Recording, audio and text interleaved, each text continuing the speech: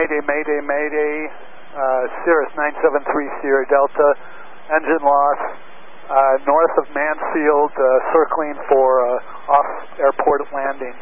But it just came to me, and I did not have a single bit of fear. I'm Jason Miller, a full-time professional flight instructor. On the Finer Points channel, you can join me as I bring you tips and tricks that I've learned from 20 years on the flight line.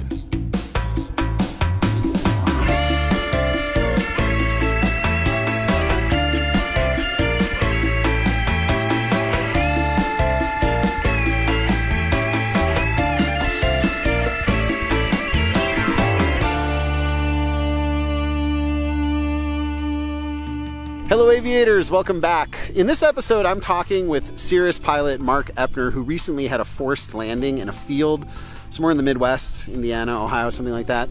Marc did an awesome job putting the airplane down. No one was injured. The airplane was undamaged. He made a YouTube video about it that's linked in the description below, so you should watch that. We're gonna cut to that video here just to sort of set the stage, and then we're gonna go to Marc and I talking about this experience and what led to him having such a successful outcome. On April 26, 2022, a Tuesday, I had 3 more aviation firsts, and it wasn't just that I went up and it felt like a new flight.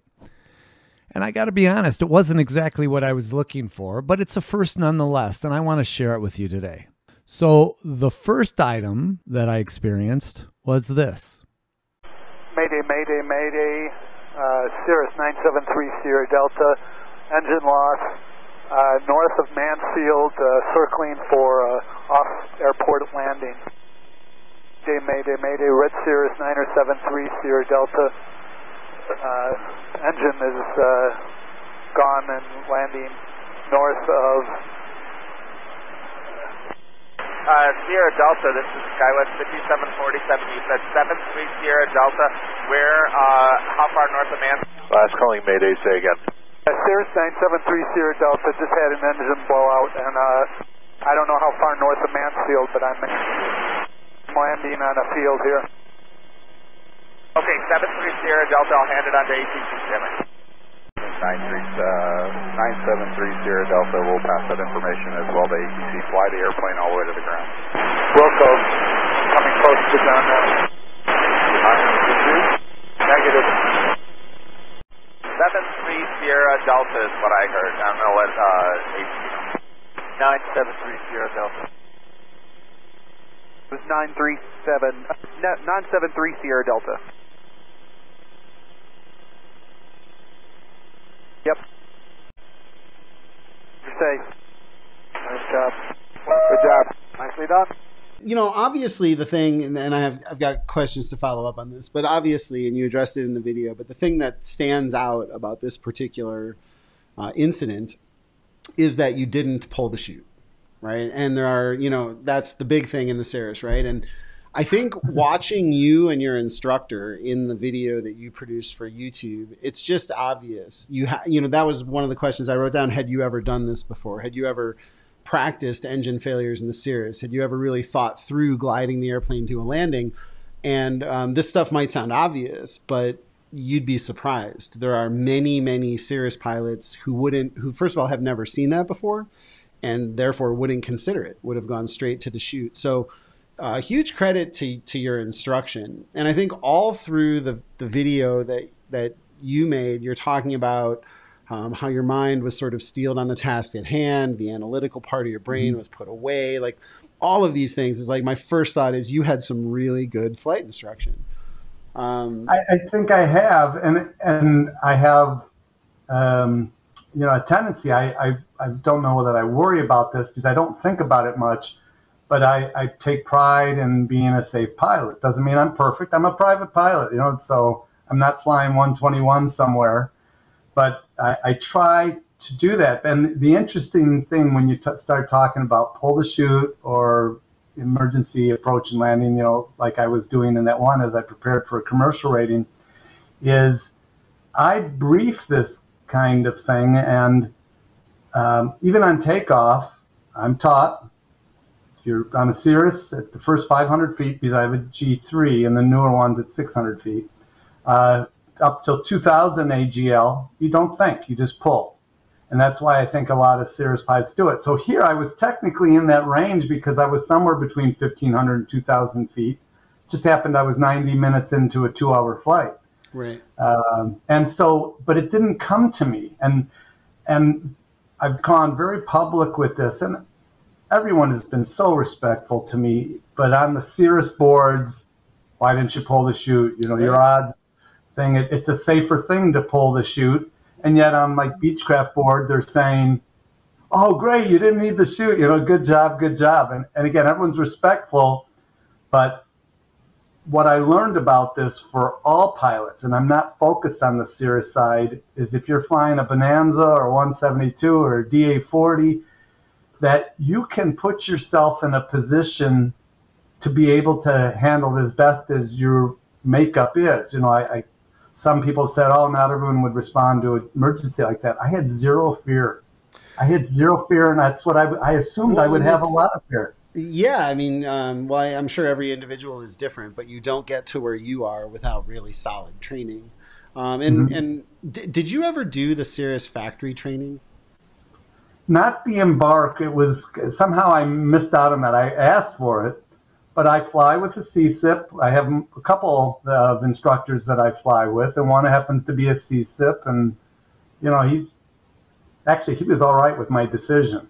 You know, and it ended up well. But, yeah, I mean, well, there's and I don't want to throw Cirrus under the bus because they are producing a massive amount of airplanes. They are training a huge number of pilots, and they're doing a great job of it. Right, they're putting safe pilots out there, so they have to have a very standard system.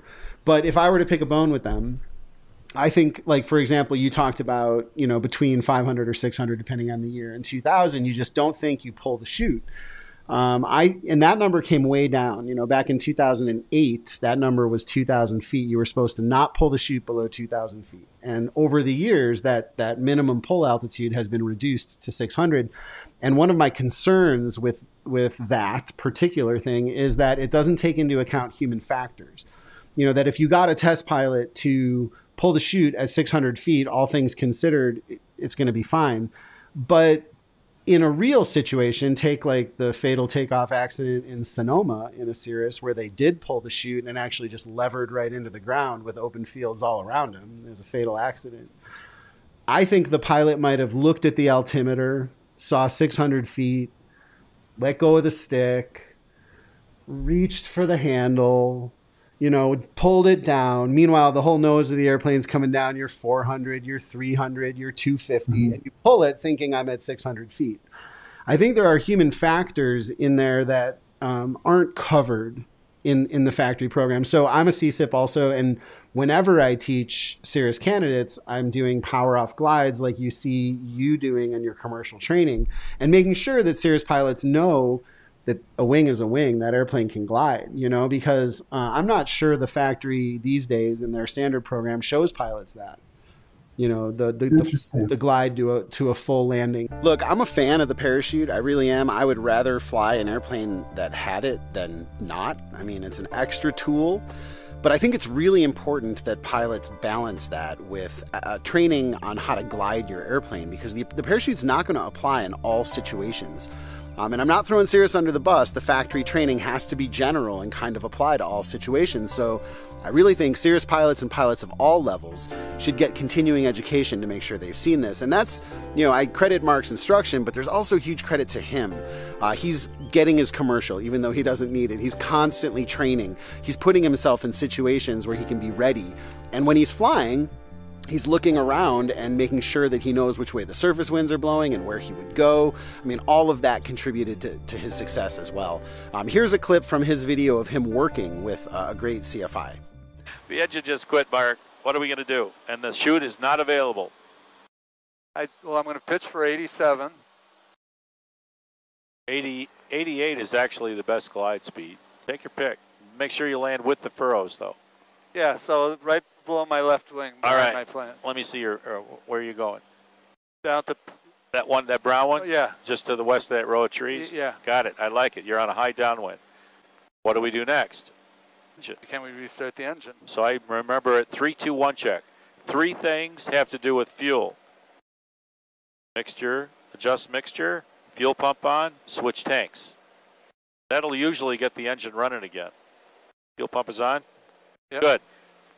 2 things with spark. We need spark, right? Make sure your mags are on both. Yep. Maybe even cycle them off, then back to both. Don't do that now. But Yep. And then the one thing with air is alternate air. Select alternate air. That might be the reason your engine quit. Okay, so having done all that, you've done everything you can do to restart the engine. Now it's just a matter of getting the airplane safely on the ground. Right. So now it's all about judging your rate of descent and when you apply the drag. You'd also be going on 121.5, Mayday, Mayday, Mayday. Cirrus 3 Sierra Delta going down at about 30 miles northwest of O'Hare, or you could say O'Hare, well, relative to 3CK. So now just fly your airplane. Keep your speed safe by lowering the nose. All right, smoothly go around, add power. You've got that person was not a CSIP that you saw there.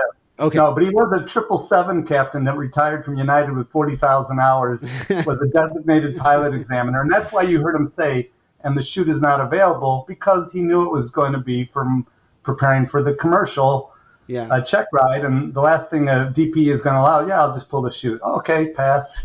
Right.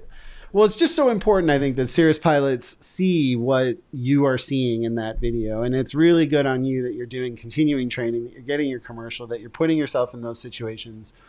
Because I think it's all of that that really led to the success that we see, where you're talking about not being afraid and having a very clear idea of what was next, what needed to happen, and getting the job done in a safe way, which is what we're and to your point, that's why I pulled up that other video.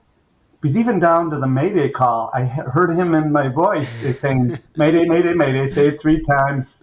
He said 3 Sierra Delta, and I used the whole thing, but I'm this far. Actually, I said, I don't know how far north of Mansfield I am. It was between 15 and 20 miles. Right. But again, my learning here is that by flying with people like yourself and others, we as pilots, as private pilots or commercial or ATP, it doesn't matter, can give our brain the right stuff, if you will. So when the poop hits the fan, right, that our body our brain will be able to take that. And I have a data point of 1, so I don't want to overextend and say I'm an expert in how the brain works. But it was just so clear to me. Something I have never been in. I had less than 2 minutes before I was going to be on the ground talking to people saying I'm okay. Yeah. But it just came to me, and I did not have a single bit of fear. It was total confidence. I saw a spot, I'm going to land. And if things had gone south, people have said, oh, what if there had been a rut or the ground was too soft and you had flipped and killed? Okay, that would have been a shock. But it didn't.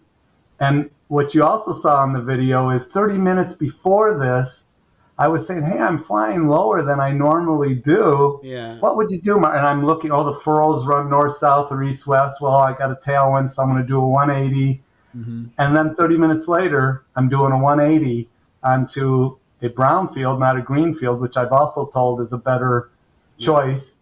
So I got a 10 to 15 knot headwind. So now my ground speed is much slower. Keep the nose wheel off. Don't stall high. I mean, it just worked out like I was told to do it, and I don't remember doing it. It just happened. Well, that's why we call it flight training and not flight education. And whoever gave you that flight training, you owe him a thank you call. I told him, I owe you one. All right, aviators, that's all for this episode of The Finer Points. A huge thanks to Marc for coming on and sharing his story. You can find the full conversation up on Patreon. That support is huge in helping me get these videos out. Also, a huge thanks to the sponsors. Remember that 4Flight is the essential app for aviation, online at 4flight.com. And when you renew your AOPA membership, you should select Pilot Protection Services. Hit the like button, subscribe to the channel, hit that little alert bell so you get notified of uploads, and leave me a comment below if there's a video you'd like to see me make or react to. You guys are the best fans on the internet. I'm Jason Miller, and until next time, be safe and fly your best.